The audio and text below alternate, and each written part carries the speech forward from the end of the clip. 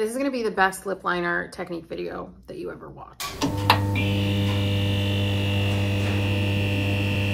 If you're new here, hi, my name is Miss Megan Robinson, and it's come to my attention that not many people use or love lip liner, so I'm here to teach you all of my techniques when applying lip liner. If you haven't already, make sure you subscribe and turn on post notifications so you never miss a post.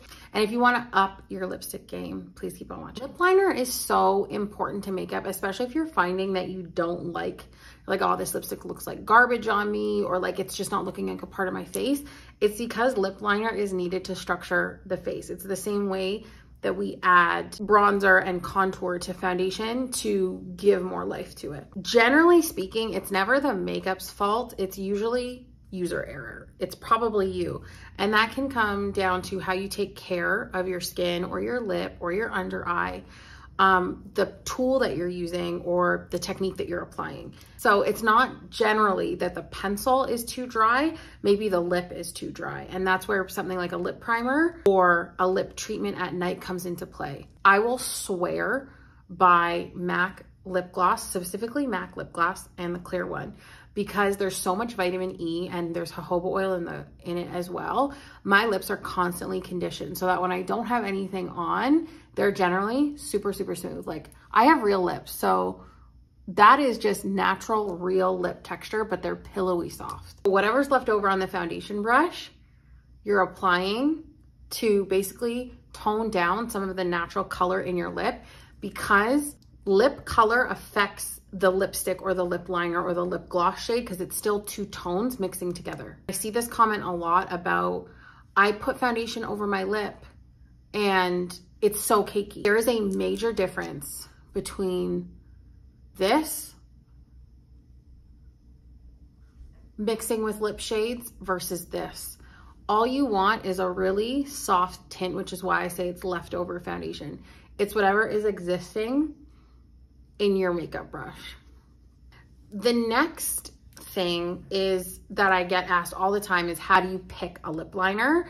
There is no perfect lip liner. Whenever you want something to look natural on you, you're picking colors that already exist in the skin. So for me, natural on me is gonna have a pinkiness to it. My lip also has a little bit of peachiness. I prefer pink. So for me, my natural looking lip color is WHIRL. I also get asked about the sharpener I use. It's the MAC one. I despise a pointy lip pencil, so I will always kind of dull the shape out. The next thing that you might have is a double lip line, where you can see right here, there's a line that's naturally happening here and a line that's happening up here. It's up to you to decide what line you want to follow, and that could change based on the color that you pick. If I'm using a nude, I might do my double lip line. If I'm doing a red, absolutely not, because I'm gonna have like a clown mouth. When I push my lip up, you can kind of see the natural shadowing that happens, which allows the lip to be fuller if you were to follow that. I'm not necessarily going to take the liner all the way into here. You might start where you know you have the defined line, which tends to be here. And I'm holding my pencil really far on the back because if I go here, it's way too much control and it's going to be too forced and too heavy.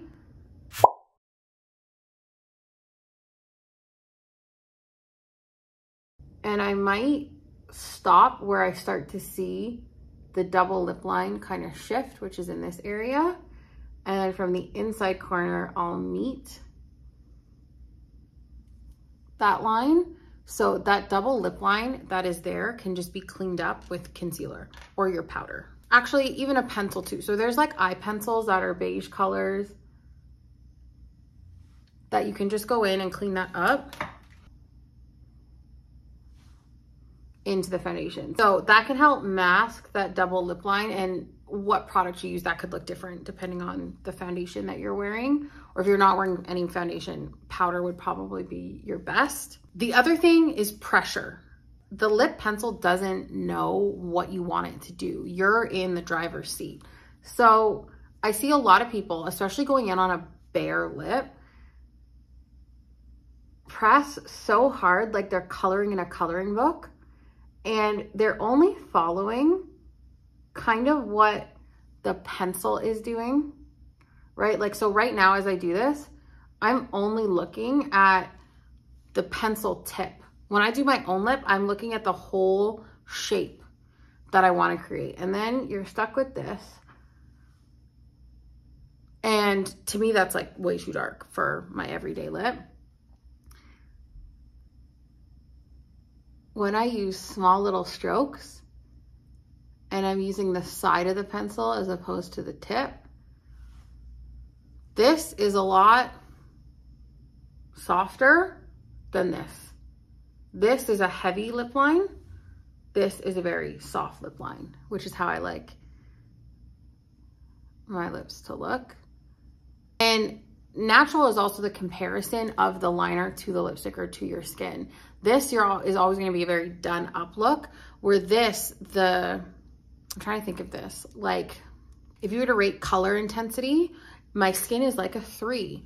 This is like a 3. So my liner intensity is going to be on a scale at a 3 as well. Where here you have 3, 3, and then you have like 10.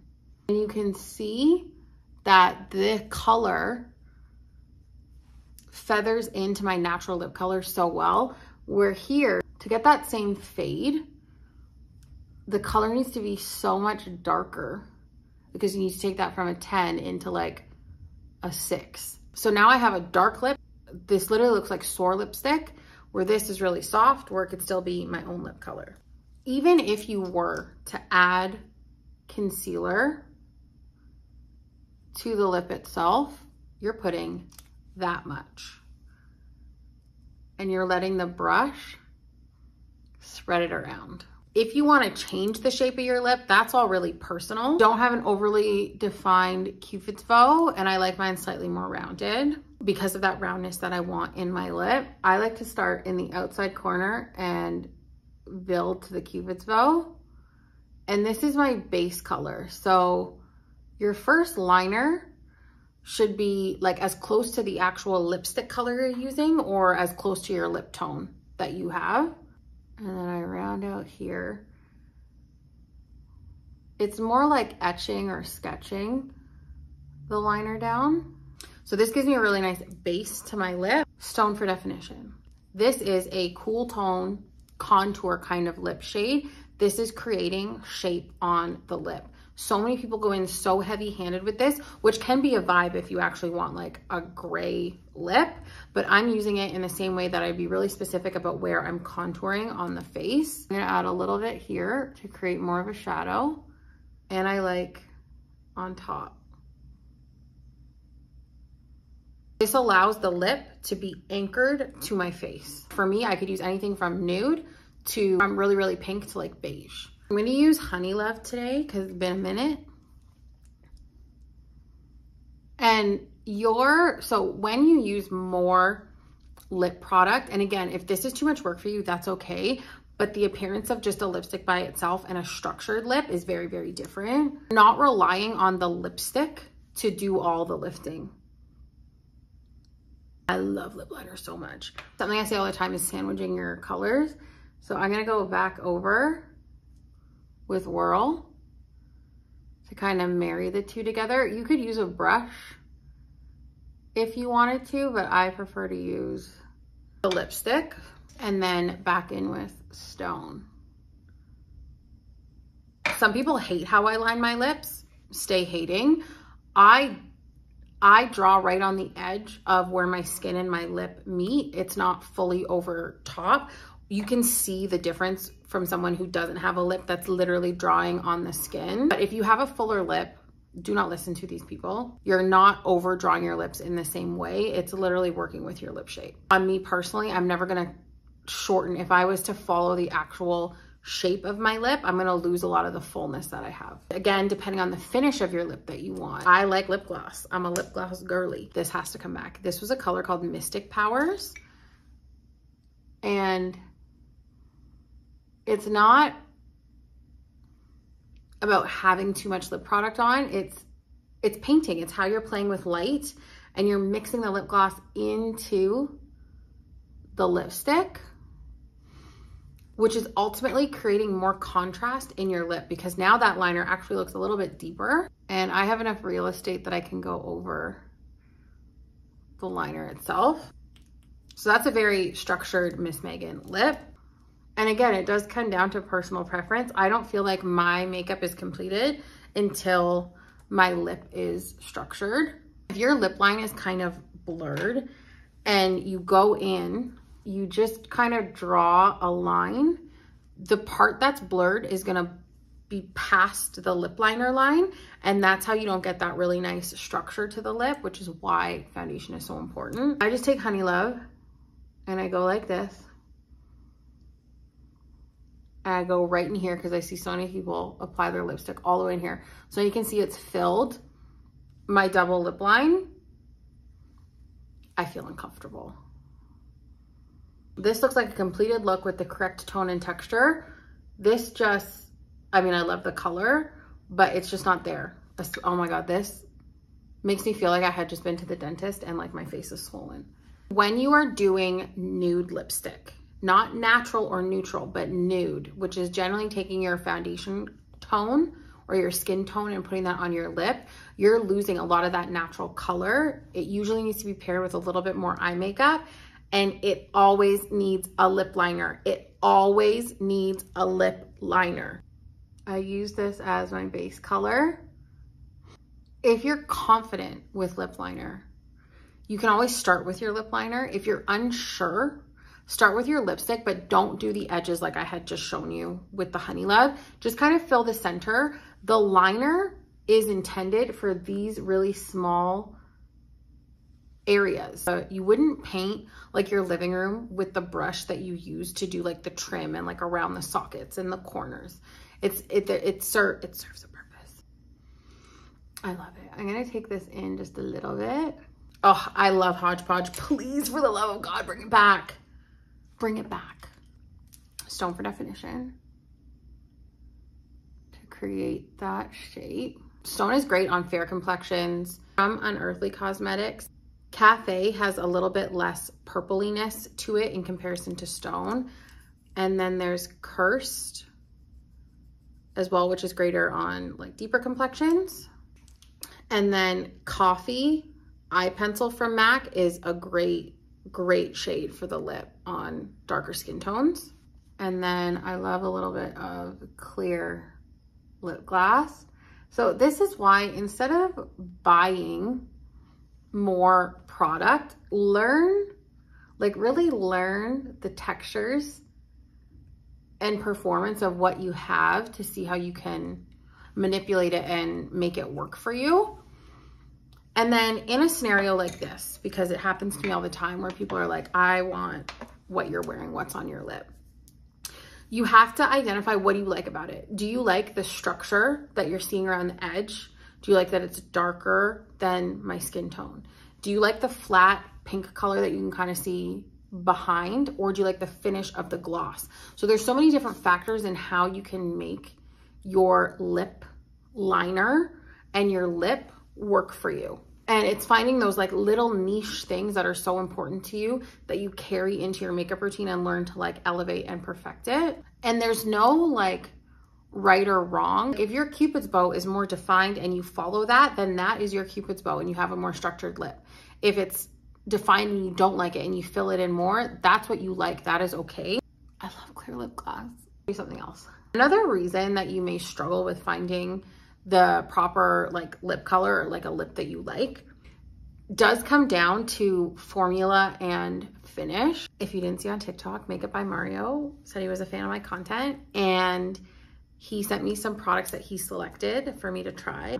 This is Smoky Pink pencil. The first thing you have to identify even before you get into the lip liner area is the texture or formula or finish of a lip product, because that impacts the shade so aggressively. So this is Smoky Pink, which is like slightly more gray and a little bit, I think it's almost lighter than WHIRL. That's WHIRL, that's Smoky Pink. It almost looks warmer on my hand, but not when it goes on the lip because it's mixing with other pink tones. Okay, so let's say from here, I have my liner down, because that's what I know I like. Everybody has like a favorite product. I know I love, you know, this tone of liner. From here, if I want something that's natural, that looks like my lip, but better, the closer you are to like the texture of your own lip, the more natural the product's gonna look, because it's that like no makeup makeup. I'm gonna use Velvet Teddy as an example. One of my least favorite shades on me, but one of the most popular. If I go in, like, yes, this matches the liner, but this is a matte lipstick. So it is entirely opaque. I have now covered my own lip shade. So even though it's within the same like color family and tone, this now looks more done up and I don't like it. Now, if I go in with something sheer, whether that's like, for me, thanks it's MAC, or clear lip gloss, or the plumping gloss sticks, this finish where I can still see my lip through it and very similar texture is a lot more natural looking than Velvet Teddy, even though it's sitting in the same like color family, but texture is everything. Same thing with foundation. The more you cover the skin, the more like done up it can look. And that's all gonna change person to person. And my lip is naturally such a bright pink that if I cover that in any way when trying to find something natural, it looks overly done.